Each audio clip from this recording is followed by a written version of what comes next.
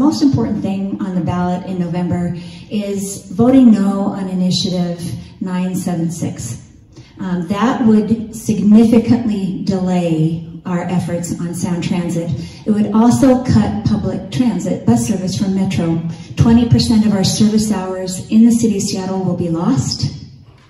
The ORCA cards that are currently being given to public high school students in the city of Seattle and to low-income families in our community will be lost. So I'm afraid that right now this is a theoretical question because we're uncertain what's going to happen with sound transit until we get through November. So please vote no on Initiative 976 if we want to have greater mobility in our community.